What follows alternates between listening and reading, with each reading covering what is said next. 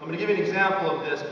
We were at a target in eastern Afghanistan. I brought a picture of it with me to explain it. And the reason that I brought a picture is if I didn't, I'd have to explain it to you. I'm like, all right, okay, imagine part crossword puzzle, part Ewok village, right?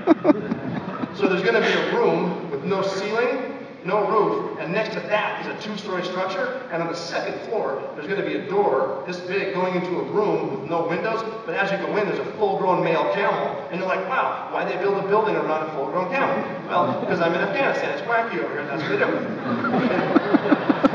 I'm like, oh, this is surrounded by, anyway, surrounded by these walls. Anyway, so we were all interior on this target.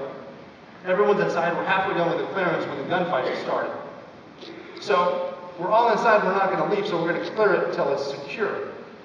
Now, we found ourselves going into the very last room, and it looked kind of like the one on the bottom here, with there's no ceiling or whatever, and it was a long hallway, and it was a corner-fed room. So as the hallway ended, it fed into a room on the corner, and the walls did this. And there's no door, like a swinging door, but there's definitely a threshold, right? And there's no roof on this thing. And I found myself in the number one man position. And I'm walking down to this thing, and I'm trying to get the angle on the room. I've already cleared this, I want to get the angle. And I'm waiting for the squeeze from the number two man. And as I'm waiting, I heard 3 suppressed shots.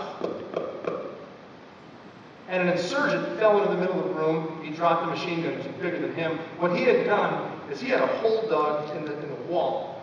And he's waiting there with a belt-fed machine gun to ambush at least the first guy in the room. That's me, 1.5 feet away. And I don't care how much body armor you're wearing, you're going to die.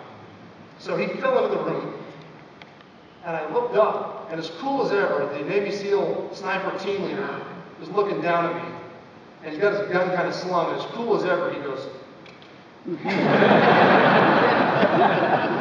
and to be a smart aleck, he came over as push to talk, which is what it sounds like, you push to talk, and he's messing with me, he goes, all clear, Rob. Now, he was doing that to joke, but that impressed me. Not that he saved my life, that was his job, but what impressed me was at that distance, in the dark, he could tell who I was by the way that I walked.